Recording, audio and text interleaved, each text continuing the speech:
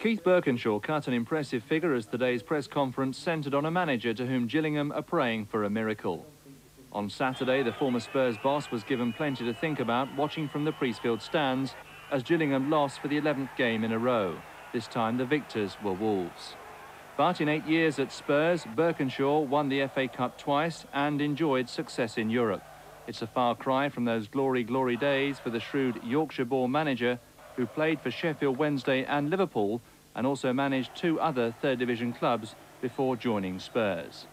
Now, after a 4-year exile managing the Bahrain national team and later Sporting Lisbon of Portugal, Burkinshaw admits his new job at Priestfield is probably the biggest challenge he's ever had. Yeah, I think certainly it's as big a challenge as I've ever had.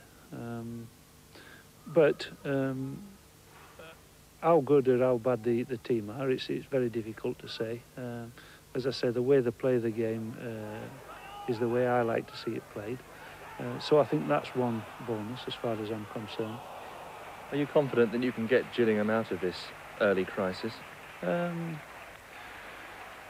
It's difficult to say at this stage. Obviously, this is what I'm being paid for. The directors have got me here to do just that.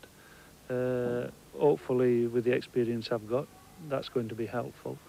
But I'm not a miracle worker.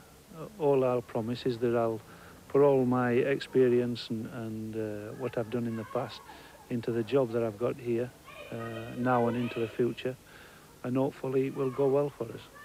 Now only time will tell if Keith Burkinshaw can work the old magic with a club desperately seeking success. Mark Bishop, Coast to Coast, Gillingham.